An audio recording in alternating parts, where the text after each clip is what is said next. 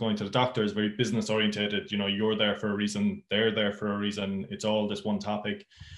Whereas going as, you know, sitting with your counselor for the hour is a bit more relaxed. Yes, it can have like your emotions coming up and, you know, uncomfortable feelings and these sort of things.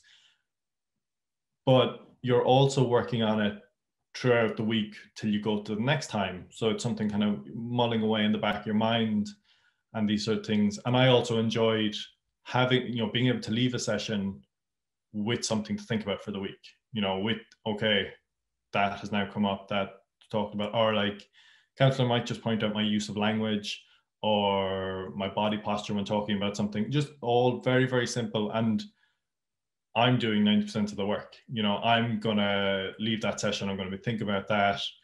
Going to have thoughts and ideas, might even share it with, you know, like a friend. Have you ever noticed this about me? Or what's your opinion on this kind of a thing? And you're thinking it over because you're trying to, or for myself, trying to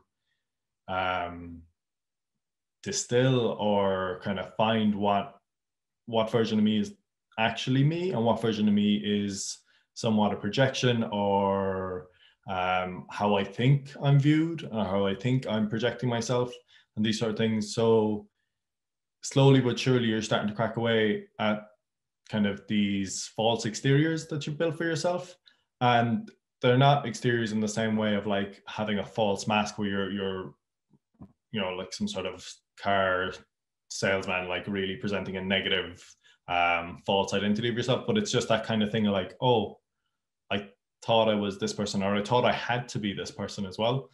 So like, again, the first few sessions, I can't remember them being really trying or difficult or negative in any way, shape or form. And then the later sessions, like even when you're coming to something really hard or really difficult, the payoff from it afterwards is like so much more worth it. Like I have come out of therapy sessions being like, I just need to go home and sit down, and like I can't have any kind of outside influence affect me right now because I just need to breathe with this and think about it. And then sometimes you come out and you're skipping and you're like, oh, I can't wait to like, can't wait to the gig on Saturday, and you're just thinking of all the amazing things in your life and such like this.